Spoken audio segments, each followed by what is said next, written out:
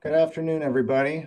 Thank you for joining us for our webinar, Delaware Law Year in Review and CTA Developments. My name is Peter Murphy. I'm a partner in Saul Ewing's Transactional Department.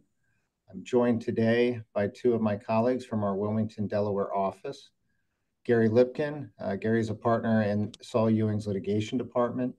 Gary represents companies in corporate and commercial litigation matters before the Delaware Court of Chancery. Gary regularly handles shareholder and derivative actions, M&A disputes, breaches of partnership and LLC, operating agreements, just to name a few. Also with me is Matt Gerber. Matt is a senior associate in Saul Ewing's Transactional Department. Matt regularly counsels clients in general corporate and alternative entity matters and Delaware corporate law, including issues of corporate governance, and also handles real estate transactions, including acquisitions, dispositions, and purchase and sale agreements. Matt is also a member of the firm's CTA team, where he helps clients with Corporate Transparency Act analysis and compliance. So before we begin, there are a few housekeeping announcements I'd like to make. This webinar will feature a Q&A function. Questions can be submitted through the Q&A tool at the bottom of your screen. We're going to do our best to try to answer all the questions submitted during the webinar. However, it's possible we could run out of time, and we may need to follow up individually with specific questions. This program has been approved for one substantive CLE credit in Delaware, Florida, Illinois, Minnesota, New Jersey, New York, Pennsylvania, and Rhode Island, and there are applications pending with California and Virginia.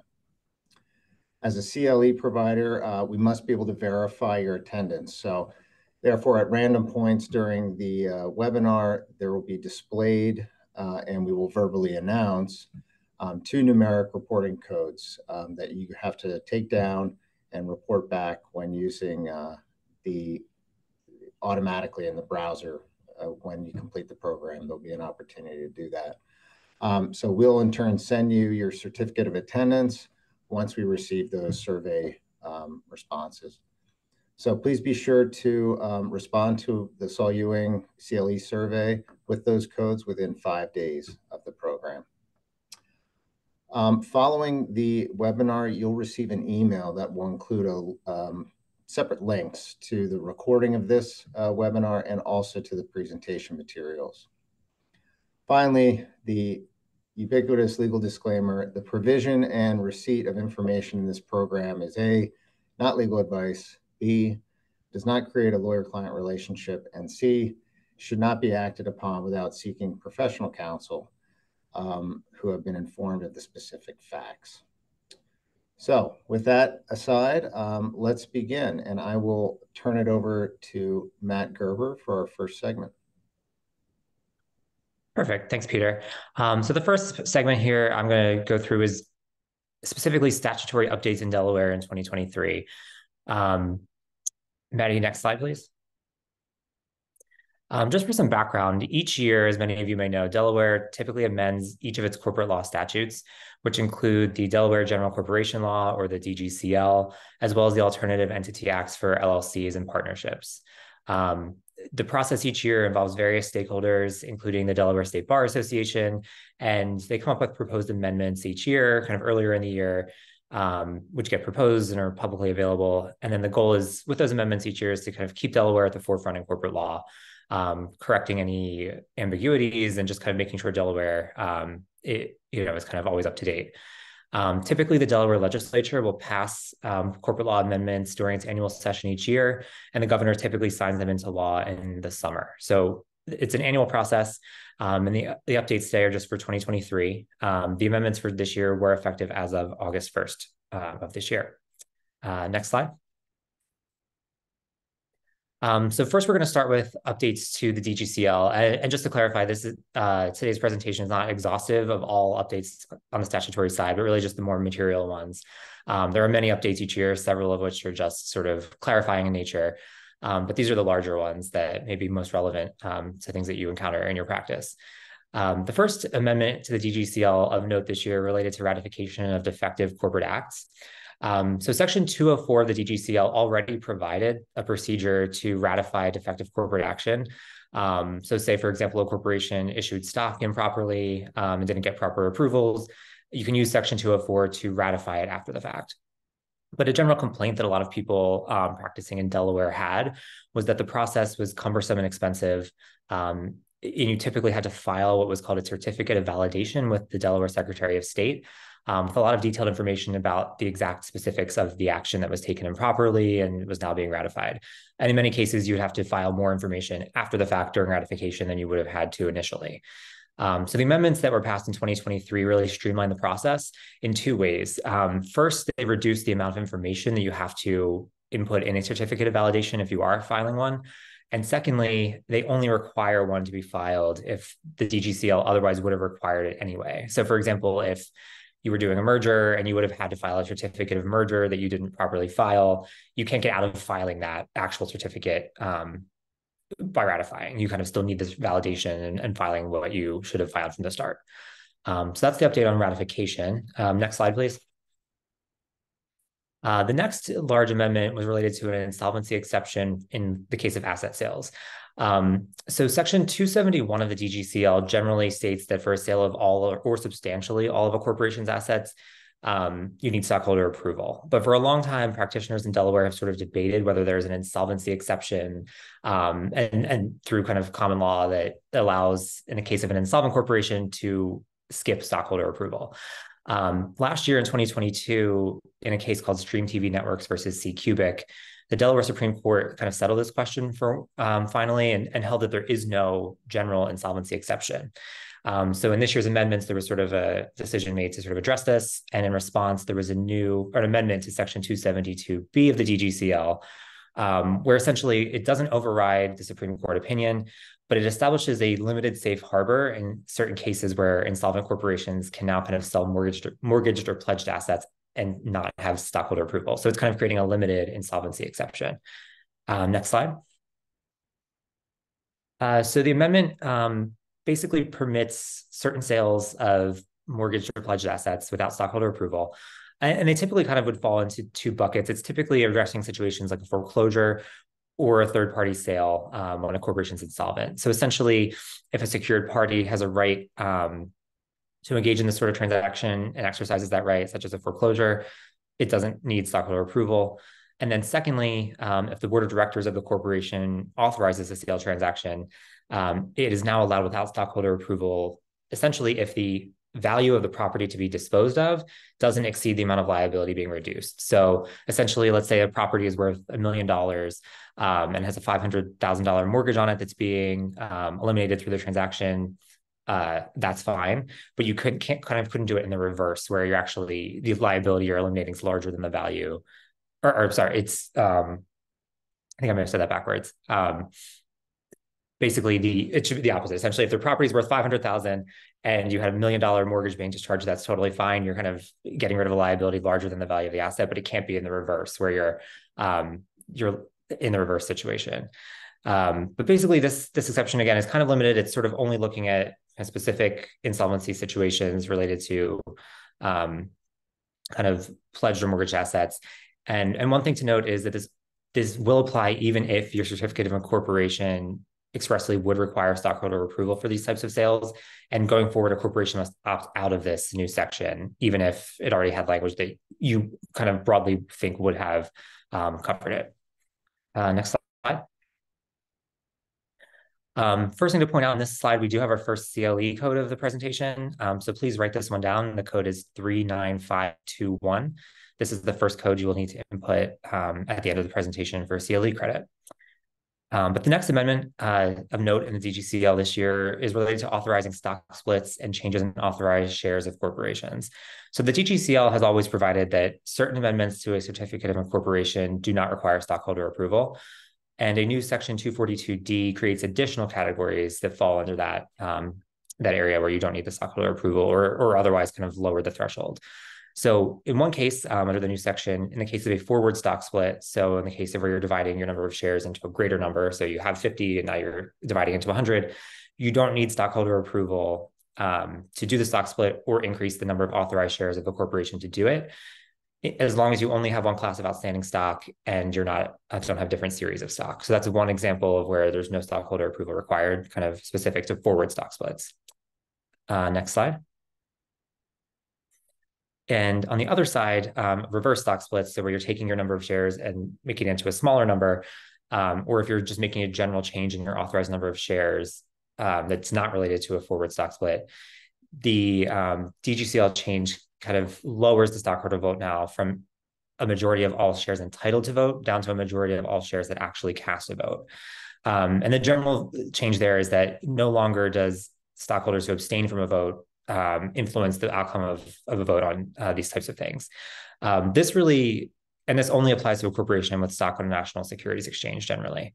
The reason this was kind of put into effect is because there was a lot of situations coming up where specifically in the context of IPOs, corporations were finding there was just a general sort of apathy in stockholders, and they're seeing less and less stockholders actually participating in votes on things like IPOs, and we're finding they were not able to get the votes they needed, not because there was a major objection, but just because there were so many abstentions. So this was kind of passed in reaction to that, to kind of say we're only going to look at the votes actually cast on these types of things, and determining whether the necessary stockholder approval was received. And then again, here, similar to the last thing we talked about, this you can still require a general majority of shares outstanding vote, but again, it has to be in your certificate of incorporation, and you really need to opt out of this new provision, or else we're kind of lowering the vote standard down to votes actually cast versus all votes outstanding. Next slide.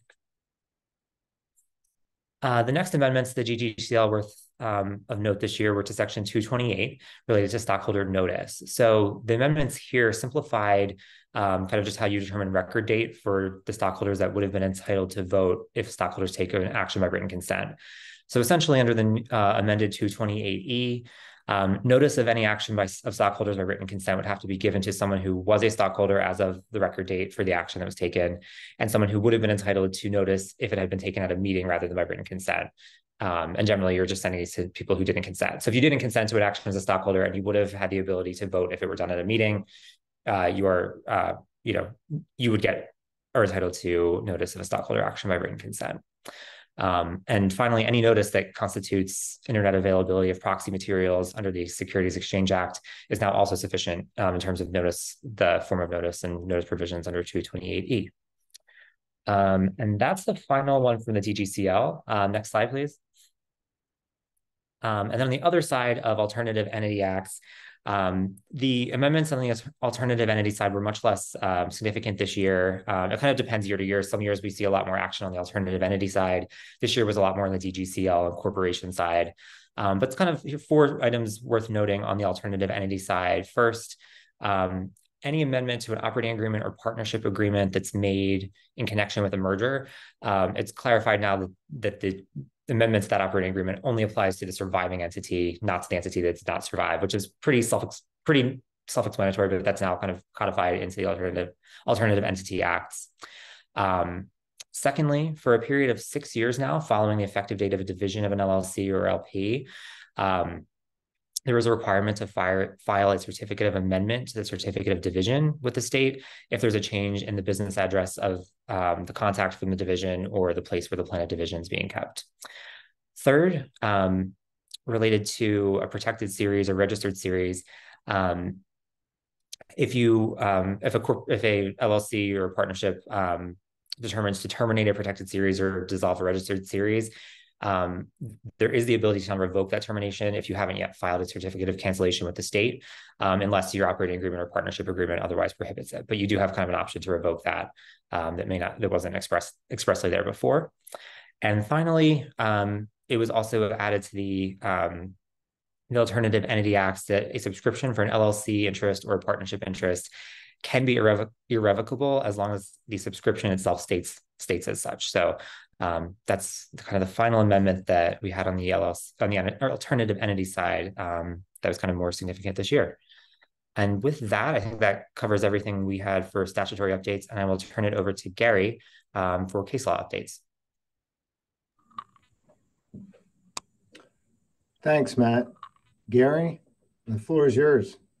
All right, I figured out how to get my video back going and unmute, hopefully. So let's do this again. I'm Gary Lipkin, a partner in Saul Ewing's Wilmington office, practice primarily in corporate and commercial litigation. Be discussing some of the interesting cases we saw come out of the Court of Chancery this year. And the first one to discuss is Anderson versus Magellan Health Incorporated. This case involves mootness fees and is part of a continuing effort by the Court of Chancery to cut down on what I'll call unnecessary litigation. So why is this case important? The court reaffirmed earlier case law, which abandoned the granting of mootness fee awards where supplemental disclosures were merely helpful, and reaffirmed that mootness fees will really only be granted for where the litigation causes the company to issue plainly material disclosures. So how do mootness fees come about? How does this issue come up? So what usually happens here is, in the context of a merger, a company will seek proxies from the shareholders, and with that will serve disclosures that are given to the shareholders. What we always see, even if the disclosures were valid or maybe not perfect, someone's going to challenge someone's going to challenge the sufficiency of the disclosures and will seek to enjoin the transaction. A lawsuit would be filed, and what the Court of Chancery kept seeing is you'd have this pattern, and the company, rather than fight to litigate over, spend tons of resources and delay the transaction, would simply issue supplemental disclosures, the sort of which the plaintiff was seeking, and the plaintiff would ultimately then dismiss the action. The plaintiff would also then typically seek millions of dollars in mootness fees, arguing that the supplemental disclosures were helpful. Next slide here. So in this case, Centene Corporation agreed to acquire Magellan Health in January of 2021. This was part of an earlier sales process that was conducted in 2019. And as part of this process, there was a bunch of bidders, 24 of them, entered into an auction-style bidding, which contained a lot of confidentiality agreements. And the confidentiality agreements contained what are known as don't ask, don't waive provisions. These confidentiality agreements contain standstill provisions that obligated any potential acquirer or the bidders to refrain from taking actions that relate to acquisition or control of the target. The don't ask, don't waive provisions prohibit potential acquirers or bidders from making any public or private requests to waive the standstill restrictions. Some of these restrictions might include things such as not making any disparaging comments about company management, not trying to buy up stock, because these things could affect, just the price the company might be able to get from other bidders. And, that's the theory behind them. So here, the plaintiff shareholder claimed that the don't ask, don't waive provisions and the confidentiality provisions as a whole impeded the process that led to the Centene deal. And because those provisions weren't fully described in the proxy and disclosures, it rendered them materially deficient. I think the theory, part of the theory about getting rid of the don't ask, don't waive provisions is that it puts the bidders kind of in what we can call a cone of silence. where they don't know what anyone else is bidding. And they're not really allowed to ask. And it's designed to just get the last best offer from bidders. But I think the plaintiff here was saying by going this route, you're not letting potential bidders up each other. So that was the claim. Next slide. So here, following the pattern we discussed, the plaintiff filed suit seeking to enjoin the acquisition, claiming that the board's disclosures didn't sufficiently disclose the confidentiality agreement or the provisions. Plaintiff felt these provisions could have affected the sales price. A mere 10 days after initiation of the suit, the company issued supplemental disclosures providing further detail on the confidentiality agreements, even released some of the companies from them, made supplemental disclosures. And the plaintiff ultimately agreed that these actions mooted his claim. There wasn't any discovery. I mean, like I said, these disclosures were made 10 days after the initiation of the suit. Following the disclosures, no other bidders emerged. So as a practical matter, as a factual matter, it doesn't seem like this litigation actually caused any substantial corporate benefit to the shareholders. There wasn't an increased bid by anybody. But in any event, the plaintiff asked for $1.1 million in a mootness fee. Next slide. What happened? The court awarded $75,000 instead of the $1.1 million sought. And in doing so, reaffirmed earlier case law, which basically said that waivers and disclosures that were merely helpful but not materially significant do not get a higher fee. Here, the court essentially found the litigation did not result in more money to the company. It's not that that's the only factor the court considers, and the court has awarded fees even where, you know, the corporate benefit, even in don't ask, just getting rid of don't ask, don't tell provisions that may not have ended up getting the company tons of money. But the court reiterated that the primary factor when considering awarding fees is the benefit to the company. And here, there just wasn't any evidence that these supplemental disclosures actually benefited the company. So again, it was a shift from helpful to plainly material. Next slide. This, again, is part of a broader effort to curb excessive M&A litigation where the merger would be announced, proxy sought, lawsuit filed, regardless of whether the disclosures provided by the company were sufficient or not. A lawsuit is inevitably filed for breach of fiduciary duty and seeking to block the suit.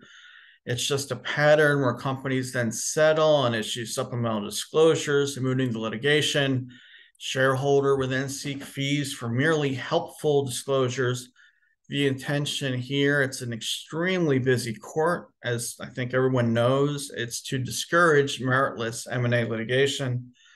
There's certainly an emphasis on higher scrutiny, and it's definitely a signal for potential plaintiffs and attorneys not to bring cases that won't result in disclosures that are, you know, really significant.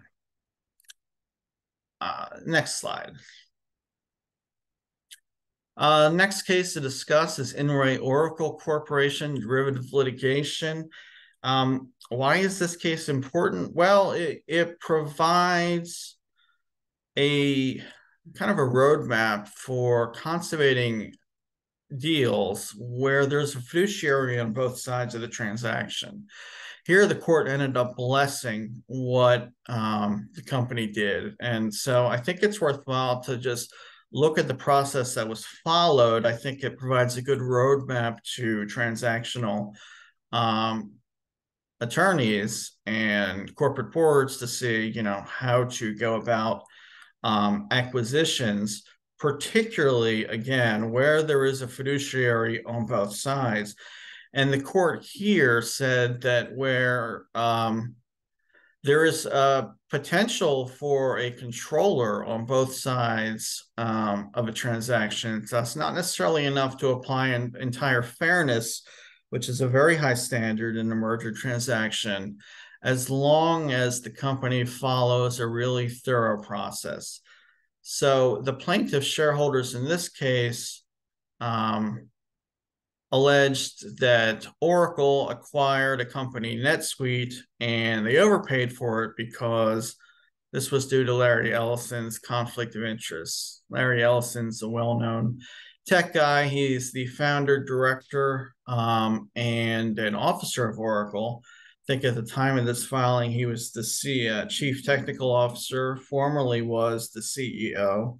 He owned about 28% of the stock of Oracle and about 47% stockholder of NetSuite. And the plaintiff said, you overpaid for NetSuite because Larry Ellison is controlling this, and he owns so much of NetSuite, and it just was a great deal for him. Next slide. So the court discussed the legal standard for controller status, and that even a minority stockholder, because in this case, Larry Ellison only owned less than 30% of the stock, but that didn't stop him from necessarily being deemed a controller if they exercise voting and or managerial power equivalent to majority control. And this isn't just general control of the corporation, it could be specific control over the transaction. So just because Larry Ellison was not the CEO and because he was only one board member and only held less than 30% of the stock, it's still possible he could be deemed a controller. But the court noted that this transaction would still be governed by the business judgment rule and not the very high standard of entire fairness, unless the plaintiff's shareholders could show that Ellison was a controller on both sides of the deal, or that Ellison misled the independent committee and or the board. Here again, the court noted that Ellison didn't have hard control. He didn't own a majority of the stock, and he also was not the CEO. Next slide. And the process, the key elements of this transaction, which the court really approved of, and this is where I think it's a roadmap of how to do it correctly. The whole process, this transaction was controlled by an independent special committee. Ellison was completely recused on both sides. The court found that he strictly adhered to the rules of recusal, most importantly. He was barred from discussing the transaction at all with anyone, had no involvement with the committee, nor Oracle employees who were involved in negotiations only under the committee direction and were fully informed of Ellison's recusals. There was no facts showing that any of this, any of the aspects of this transaction or these steps were not followed. Next slide. So what are the takeaways? Again, if you have a controller or somebody, not necessarily a controller, but someone who is potentially a controller, who shareholders of the acquiring company might suspect that there's somebody pulling the strings on both sides of the transaction here. Takeaway is using an independent committee to effectively handle the potential conflicts of interest is really important. It's crucial in managing transactions with not just parties that actually have a majority of the stock or the CEO, but even with potential controlling parties. And most critically, adherence to the recusal is key to maintaining integrity and fairness in the transaction, then here the court found that Oracle was doing just that. So this, again, is a good roadmap.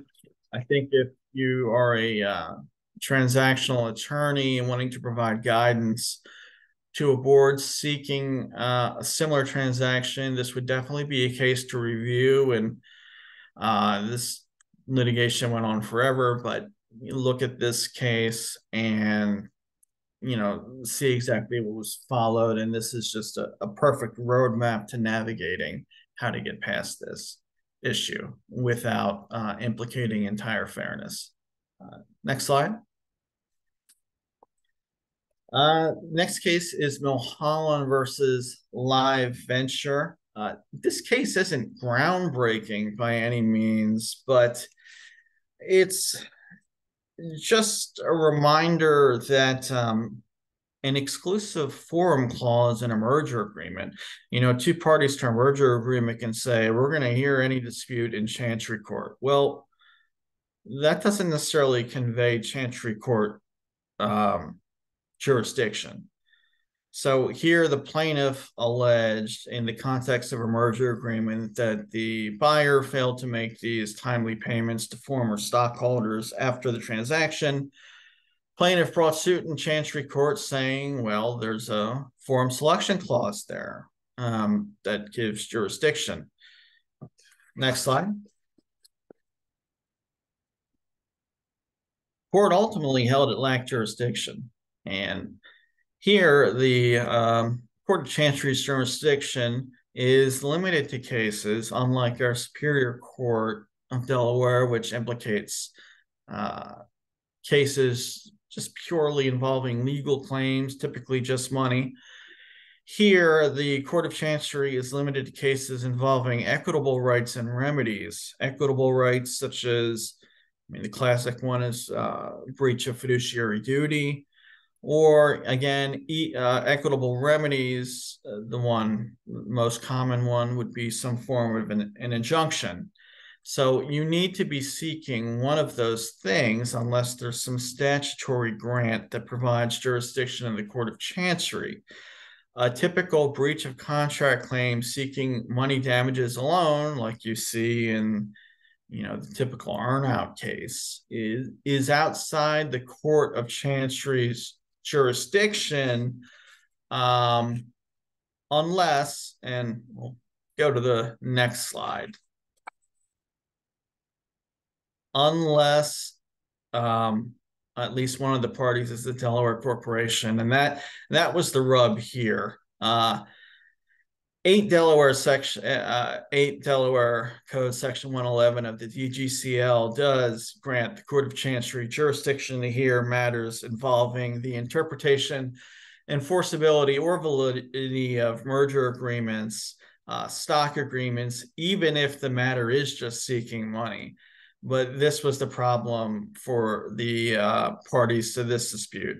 Neither of them were Delaware companies, and the court here held that, this section, that nobody's seeking an equitable right, nobody's seeking an equitable remedy, you're only seeking money.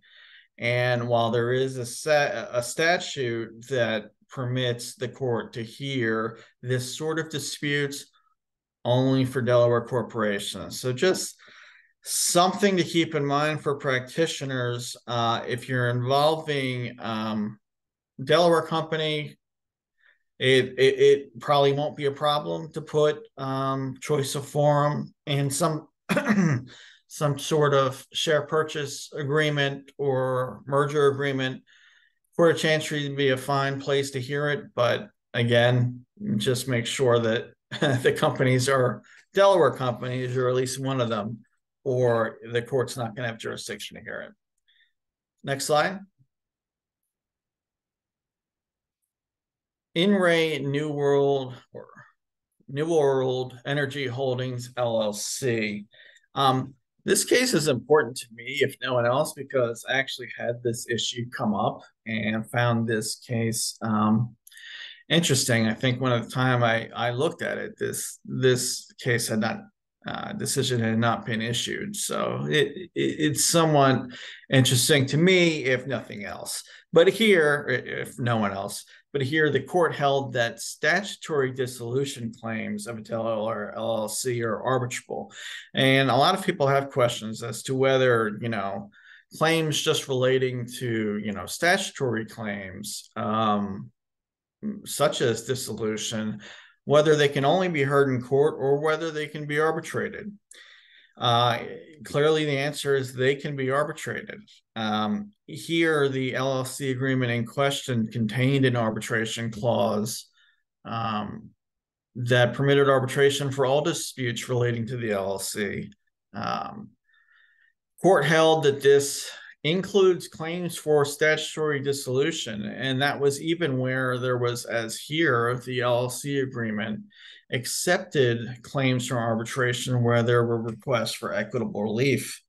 Court held that this did not apply to statutory dissolution requests.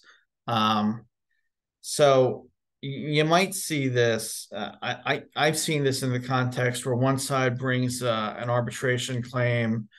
One member might bring an arbitration claim against a manager, claiming breach of fiduciary duty, breach of contract.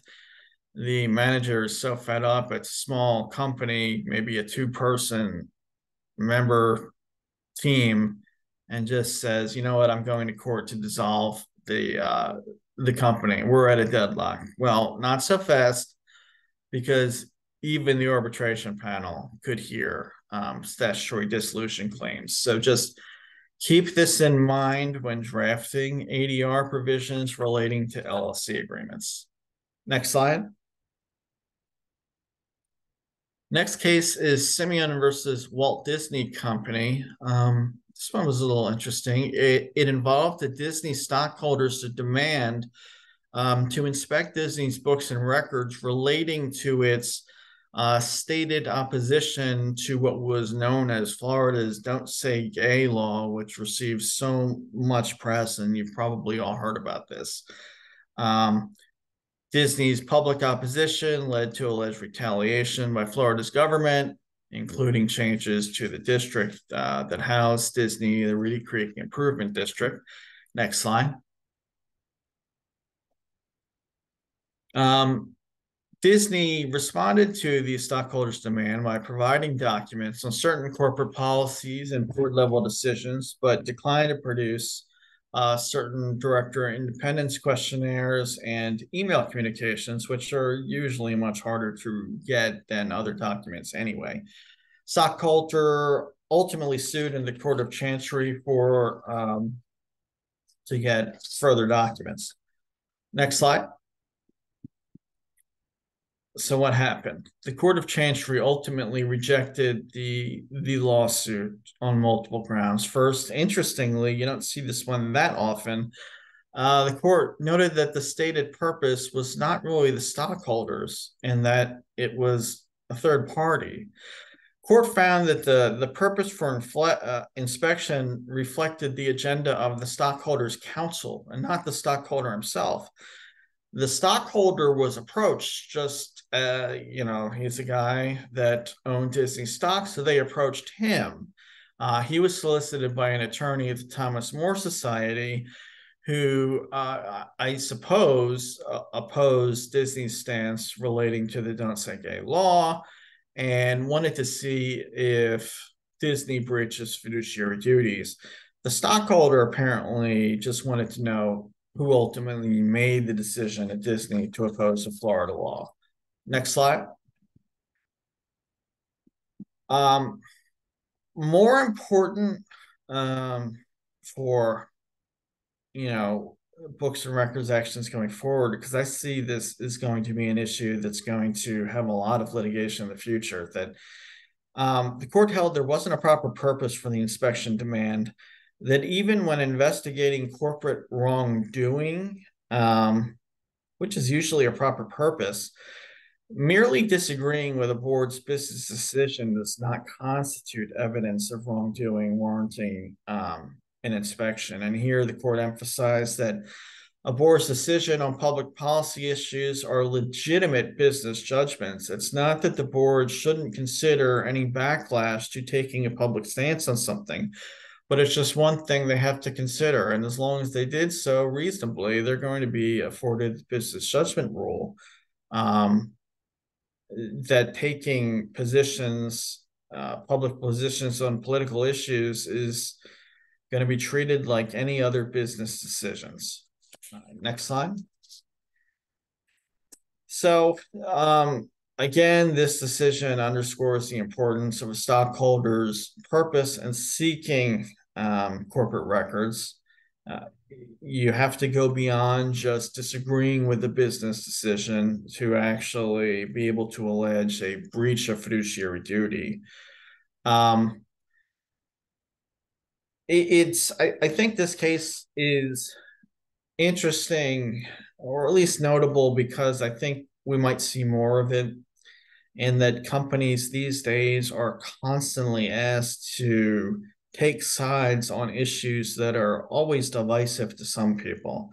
And then even where they're trying to avoid these landmines, even refraining from taking a stand on issues that are divisive could cause controversy. But ultimately, as the court noted, there's nothing special about decisions relating to public statements about certain matters of the day. And this is going to come down to business judgment. You're not going to, be able to just say that these types of pronouncements, like what Disney did here, was corporate wrongdoing in an effort to get further records. Next slide.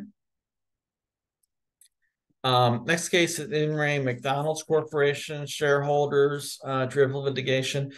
This is one of the most important cases that came out in Delaware this year, because Vice Chancellor Lester issued a ruling saying for the first time that corporate officers owe oversight duties akin to those directors under Caremark.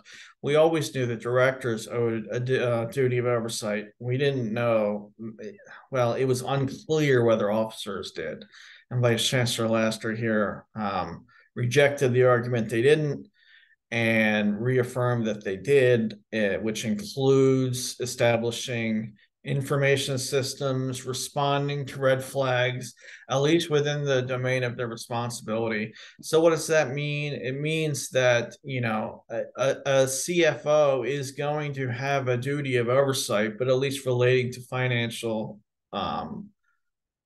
issues. The court, a CFO should have some system to be able to identify issues.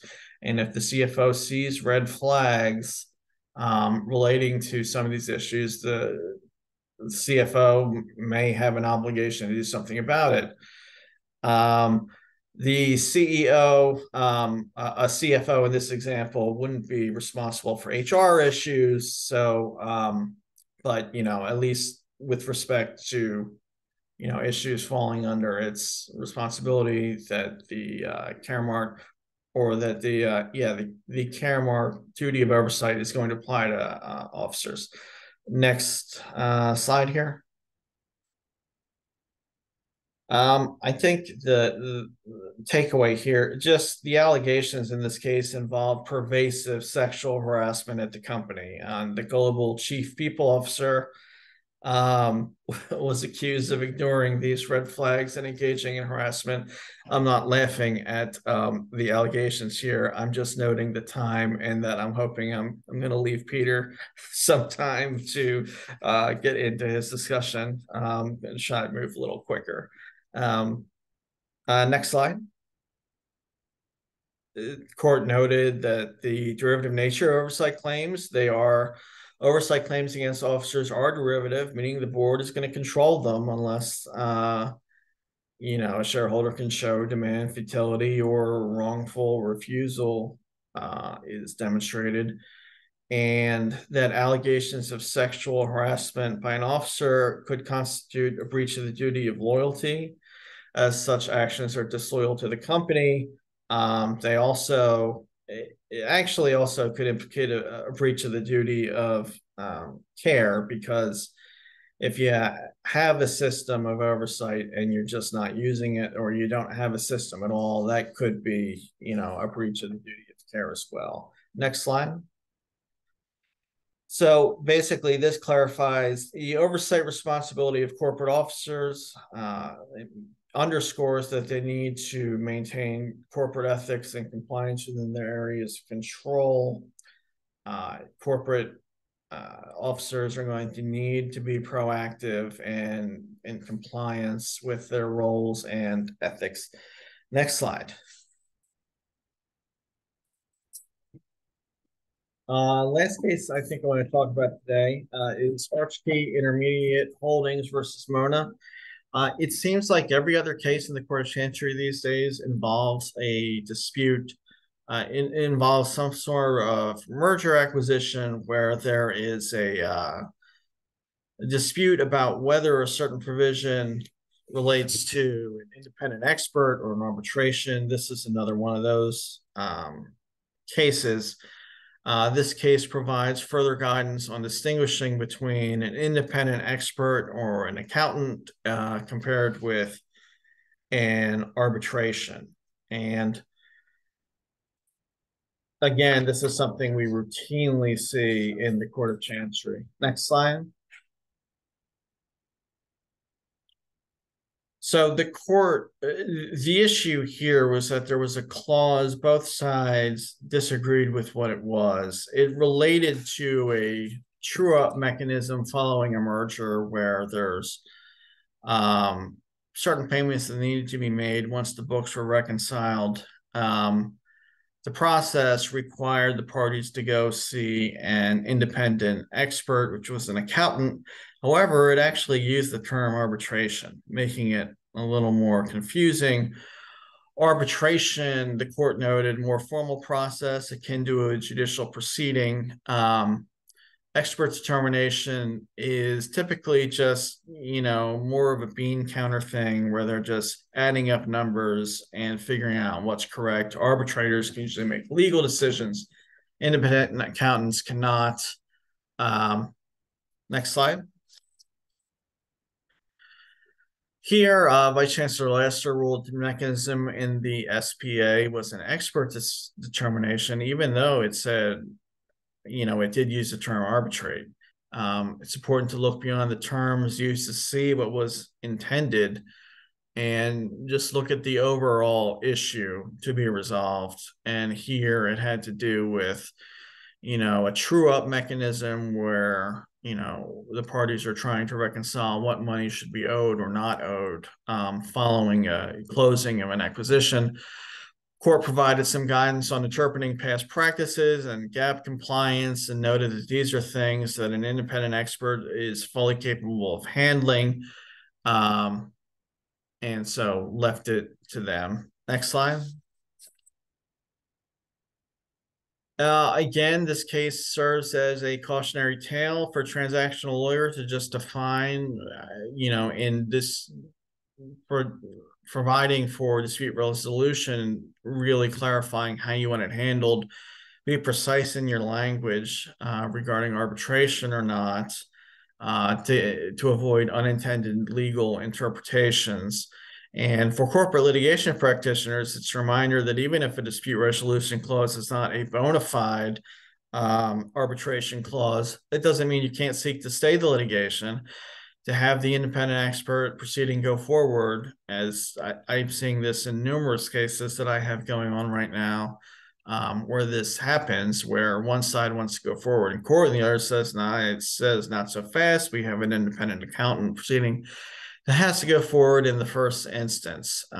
So that's just something to take away from a litigation perspective. And I think that's all I have, Peter. If I left you any time left, how about it? Yeah, no worries, Gary. Now, luckily, I think I'm up to the challenge here. So, hey, everybody. I wanted to take a minute, although this isn't, Delaware specific, it's federal.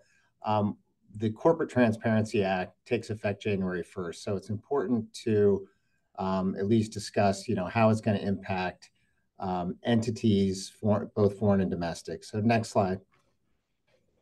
All right. I like to say, before we get into any of the nuances, which we may or may not have time for, the whole point of the Corporate Transparency Act is the federal government wants to start connecting human beings, people with a pulse, to every entity that's formed or registered in the U.S. So the definition the Act uses is, or the terms the Act uses are, the CTA requires all reporting companies to identify their beneficial owners and their company applicants. Each of those three things has its very specific definition. And while some cases might be really straightforward, it's a single member LLC, and the individual created the entity on their own by filing something. Others are going to be much more complicated, and will require legal analysis and a recommendation from counsel. Next slide. So real quickly, I'll go over these. The CTA is part of the broader anti-money laundering, counterterrorism financing framework. It's something that exists in other countries, and it was really, a matter of time before it got brought to the U.S. Really, what FinCEN, a bureau within the U.S. Treasury, is creating is a master database of beneficial ownership information connecting entities with people. Next slide. So, like I just mentioned, where this database is actually, it was on the previous slide, but that's okay. We can just keep moving. But it's a private database. It's for law enforcement, intelligence, national security kind of issues. And again, it's meant to kind of bring the U.S. to that place where Europe, Canada, other countries are when it comes to corporate transparency. Next slide. All right, so who needs to report? That first term, reporting companies, what are those? They are domestic and foreign companies. Starting with domestic, think of your corporation, your LLCs, but really any entity that files a document with the Secretary of State in that jurisdiction to be created. So that includes broader than just corporations and LLCs. So on the foreign side of it, it's the same kind of analysis, but it's a foreign company that is registered to do business in the U.S. through the filing of something with the individual Secretary of State in those jurisdictions. So from those definitions, we can assume that LLPs, LLLPs, those things will fall under reporting company, whereas things like a sole proprietor or a general partnership would not. Next slide.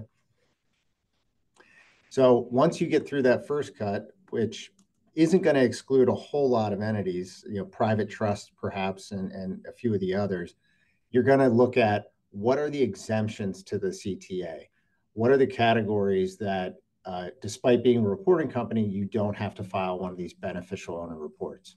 And there's 23 specific ones.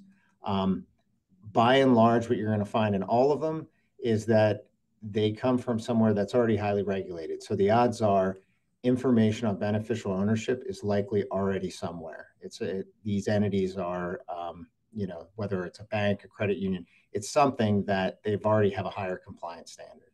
The one that I like to point out is number 21, large operating company. Next slide. So large operating company is really, I think, of the next big cut in who can we eliminate from having to do these reports. And that's going to be any company with 20 or more full-time employees and over $5 million in gross receipts or sales. So one of the common questions, one last piece, it actually has to have an operating presence at a physical office in the U.S. One of the questions I've been getting as well, what if I got a multi-entity operation and in the aggregate, I can add all this up? So far, FinCEN is saying, no, it has to be, it can't be aggregated. It has to be that entity itself meets this criteria. Next slide. So the reporting requirements, like the first slide I showed you, it really focuses on three areas: the reporting company, the beneficial owners, and the company applicant. Next slide. So the reporting company is going to provide pretty much the same information that we're reporting to states or providing to states when that entity is created: the legal name, DBA, current address, state of formation, and tax ID number. Next slide. Here's where we actually connect that person with a pulse to the entity, right? This is what doesn't exist yet that the CTA is creating. And that's beneficial ownership information that'll be submitted through what's called a BOI report with FinCEN. That will be, if the person satisfies that definition of beneficial owner, it'll be their full legal name, their date of birth, residential address, a unique identifying number, which is typically the number that comes from either your passport or a driver's license, and an actual image of that document that contains the number. Next slide. So who is and isn't a beneficial owner? Apart from the exemption analysis, figuring out if an entity is exempt, this is the next big piece of analysis to find out who has to report and who doesn't. There's two ways to determine whether somebody's a beneficial owner: substantial control and ownership, how much they own. So next slide. So when it comes to substantial control, this is broad, right? So there are some bright lines: senior officers, those with authority to appoint senior officers, important decision makers, and then the catch-all category, any other form of substantial control. So the rules and the CTA really require an analysis of determining, they consider the fact that there's unique structures where control might be in a shareholder who's a minority shareholder, but because of other provisions, they have control. So it's something you'll have to look at, but the bright lines are going to be those senior officers and those with authority to appoint decision makers. Next slide, please. So the second prong of that is ownership interest, which is frankly what I think about when I think of beneficial ownership. It's like, all right, how much do you own? And the standard is 25% or more. And ownership interest, though, is interpreted broadly in the CTA. So it's not just a question of equity or stock. It can also be voting rights, or they say any other mechanism, or here we have any arrangement that establishes ownership rights in the reporting company. So that could be convertible instruments, options. It goes far beyond what we traditionally think as membership units or shares. Next slide. So lastly, the company applicant. This is the individual or individuals who actually file a document to form the entity. So the rules give the classic example of, an attorney in a law office has a client. They say, we want to form a new Delaware LLC to do this transaction. The attorney then directs a staff member to actually file the paperwork that he's prepared or she's prepared, and it goes to the Secretary of State. So in that case, both the attorney and the paralegal would be considered company applicants. Why does that matter? Because they have to provide identifying information as well. Next slide.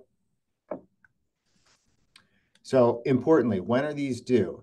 So this is the key. For all existing entities, those that exist as of January 1st, they have a full year to submit beneficial ownership information reports.